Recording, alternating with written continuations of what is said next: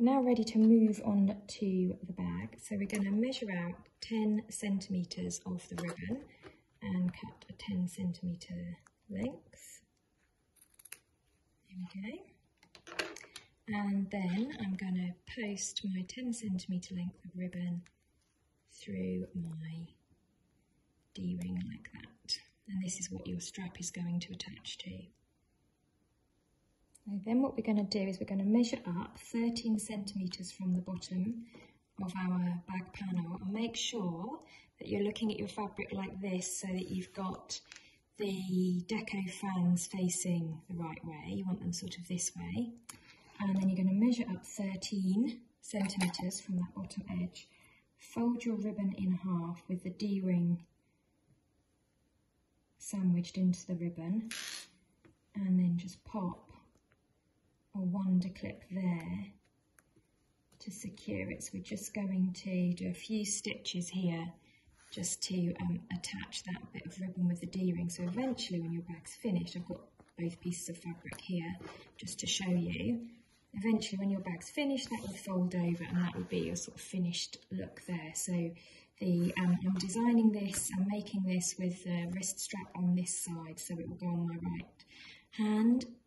If you wanted to, you could do it the other side, although to be honest with you, it doesn't really matter because you could fold it around that way, but then I suppose those fans will be facing there. So yeah, so the way that I'm just designing this, just thinking out loud, is so that that wrist strap goes on that arm. But if you wanted to change it, if you're left-handed, you could put it on this side if you want. It's up to you, it's your design. I'm going to put mine on this side. So I've measured up 13 centimetres, I'll get rid of that other panel now. I just need one panel placed in front of me, right sides up and looking, facing the right way. 13 centimetres up from the bottom marks the point at the bottom of your ribbon. The D-ring is sandwiched there, and I'll just put a clip on it to hold it in place. And I'm just going to do a couple of stitches just to hold that together. So I'm going all the raw edges, the two raw edges of the folded ribbon and the raw edge of the bag are all matched up together and everything's lined up, and I've got the edge of my presser foot matching the edge of my fabric, and I'm just going to stitch back and forth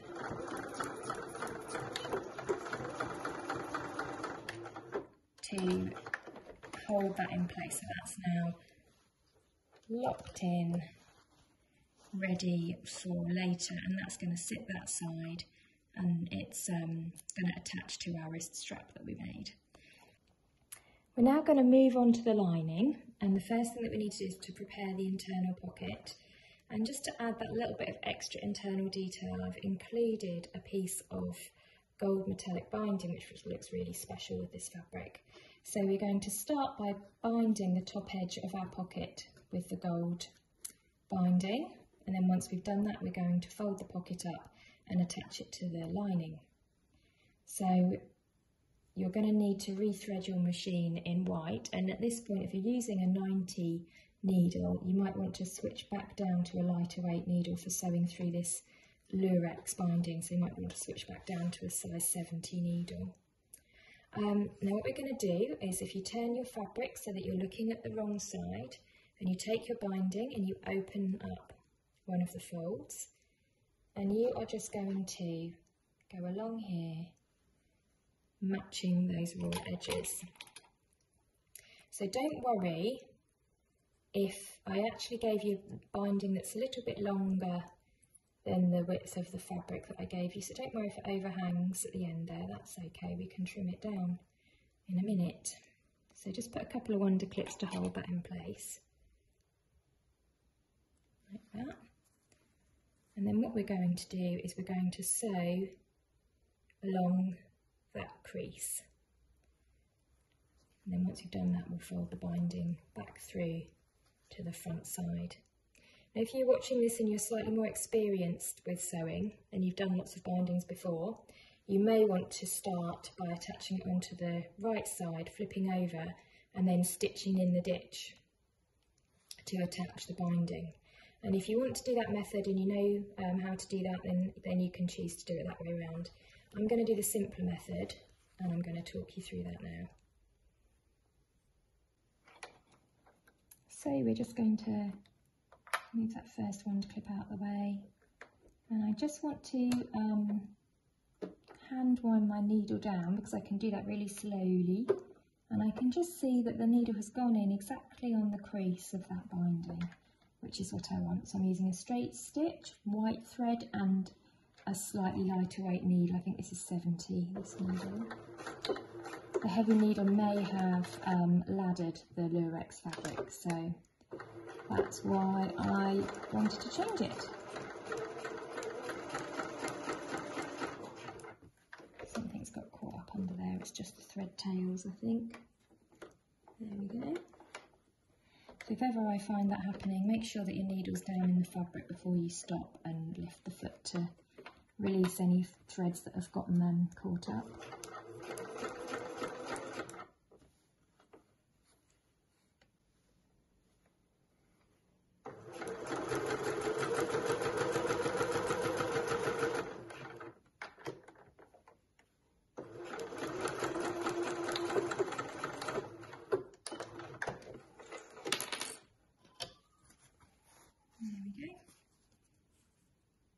So that's now threaded all, sewn away along that crease. What we're going to do now is press this through to the front to create our bound top edge. Okay, so I'm just going to start by pressing up a little bit there where I've just sewn.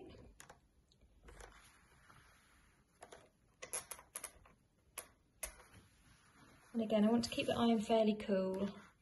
Anytime that you see a metallic finish, try to keep your iron nice and cool as you can. Turn it over to the front side and give it another little press there. And then we're going to just fold over.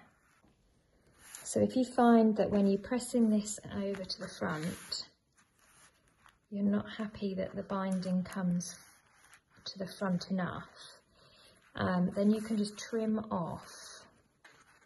And I've got my big scissors for this because I want a nice straight line. Let's turn it over this side actually, making sure that you're only trimming through one layer of the binding, and you can just, keeping it as straight as you can, just trim down your seam allowances there a little bit, just by a couple of millimetres.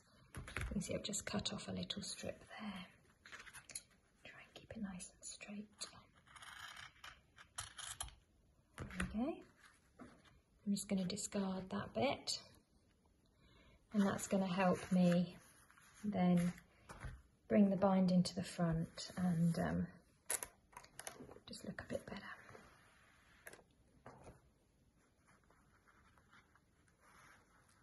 There we go, and that looks really nice and pretty now. So where's my wonder clips?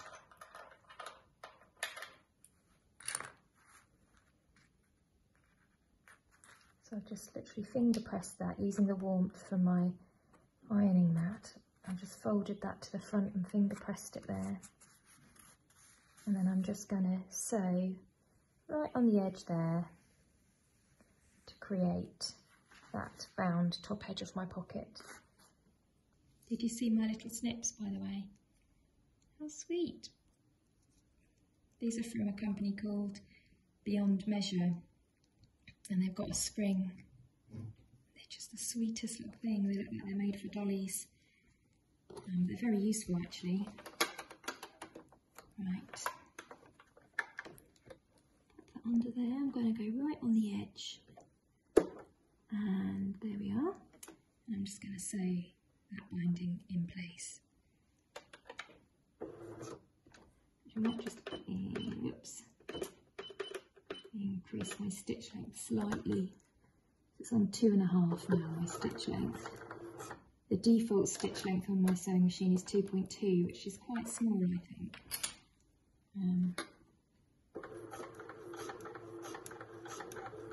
And I'm just doing it by eye, looking here to check that I'm right on the edge of that binding there.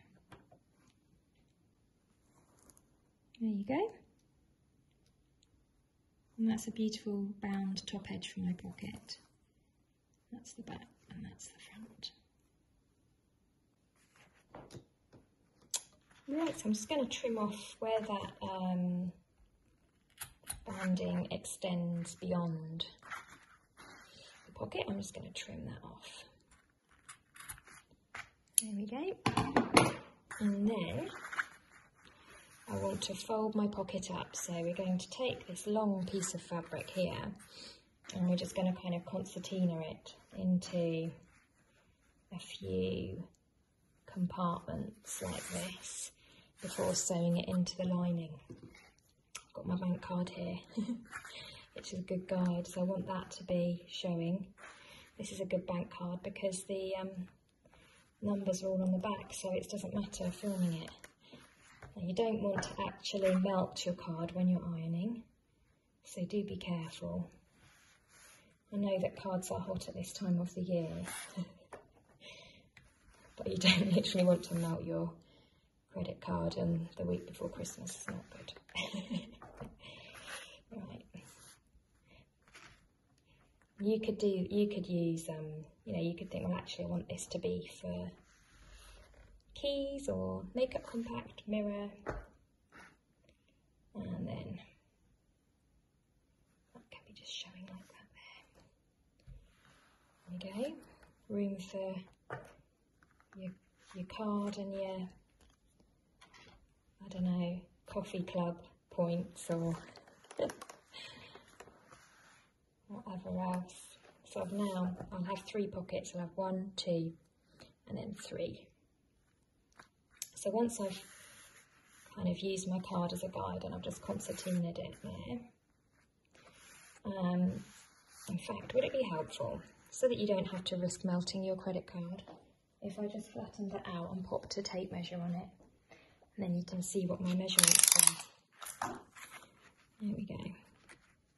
So from the top edge, the first press was 6.5 down, and then 11.5, 17.5, and then the final one was at 22, if that helps.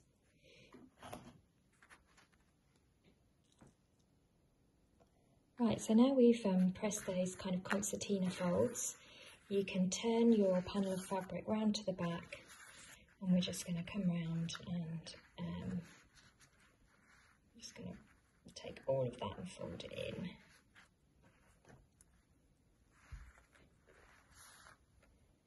By a centimetre. I'm probably going to have to put a little clip there to hold it because it's quite a lot of bulk to press through where all those folds are. Put a couple of Wonder clips, Wonder by name and Wonder by nature. These lovely clips. So I'm just folding in by a centimetre either side. Put 2 there.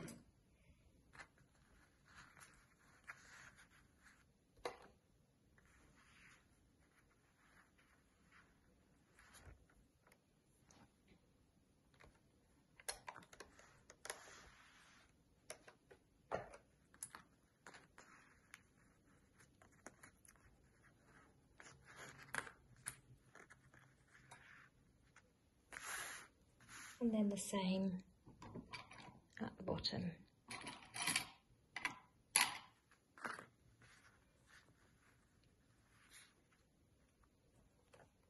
So your top pocket will be slightly longer.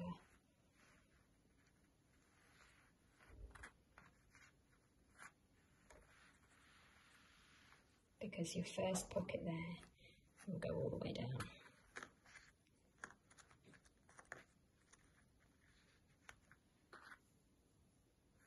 That can be for your lipstick. Okay,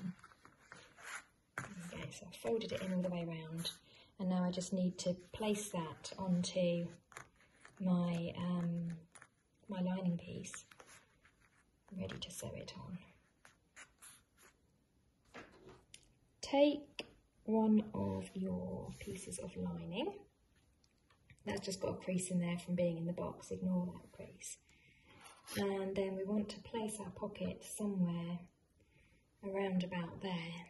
Now what you've got to think is that when this clutch bag is closed, it's going to fold over. And we put our ribbon at 13 centimetres up from the bottom. So to get our positioning, just put a little clip there at 13 up from the bottom. You kind of think to yourself, that's where my little D-ring is. So it's going to fold over there. So that's where it's going to fold over. So I kind of want my pocket to have a bit of room before that folds. So I think that's a good position for it. You also want it to be in the middle. So one way that you can do that, and it's an easy cheaty way, is I just sort of press that in half and finger press that to create a bit of a crease line. And then I do the same on my lining there. And then I can just about still see that crease, and I just line up those creases. So to give you an idea of the positioning there, I've got mine 4 centimetres up from the bottom edge. But your pocket, depending on how you folded it, might be slightly different. Just make sure that it's not kind of too near the top, because otherwise obviously it's going to stop your clutch from folding over. So it needs to be in the bottom 2/3. So I'd say 4 centimetres up from the bottom, and at the halfway point is a good position for your pocket. Let's measure that again. So I moved it 4 cms up. There we go, and I'm measuring up those crease lines that I made.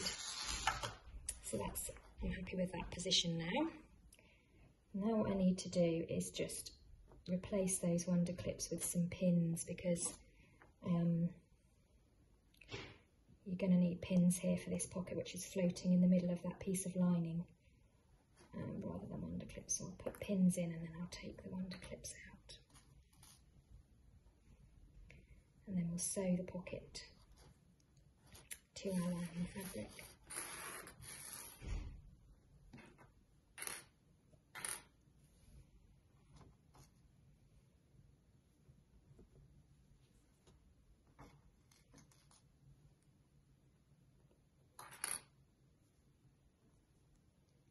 Beginning to get dark outside now.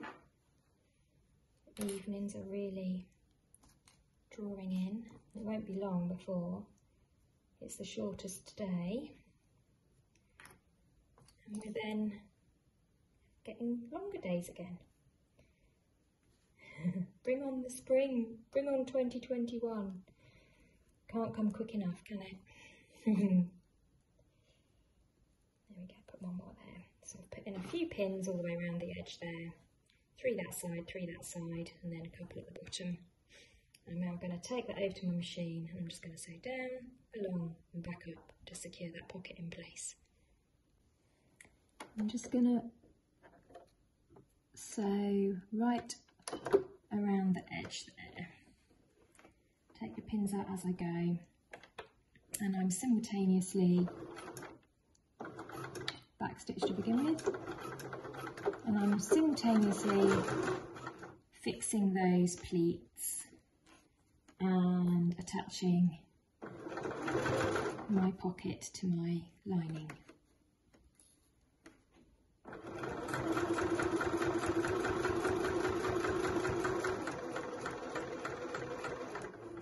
Slow down as I get to the corner, make sure my needle is in, lift my foot, swivel around, and off I go again. And you can do this by eye, or you can try to find a reference point to keep you nice and straight. There are these funny little grooves on my foot, and sometimes I just look at this line and check that it's lining up with one of those grooves, and that's how it stays straight. Because even though this is the inside of the bag, it's still nice to practice some straight sewing. Let's do one, maybe 2 more stitches will get me into the corner. Yes, lovely. Just hand round those final 2. Foot back down. Pins out as I go.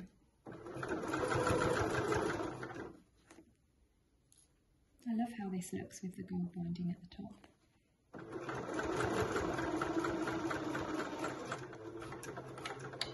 and then a couple of back stitches with. Easy on the throttle.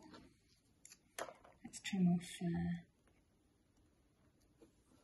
those little threads there. There we go. And my pocket, I've got 1, 2, 3 compartments, and my pocket's all sewn on.